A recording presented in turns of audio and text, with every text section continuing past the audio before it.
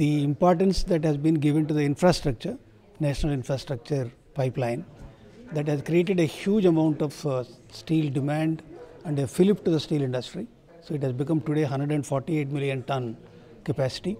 So with the kind of policies that is being followed by the government, I am sure that Indian steel industry will become a 300 million ton company, 300 million ton country in the next few years, even before 2030. That is the mission of our country. So we can become 300 million ton much earlier than that, because of very favorable policies that are being followed by our Honorable Prime Minister.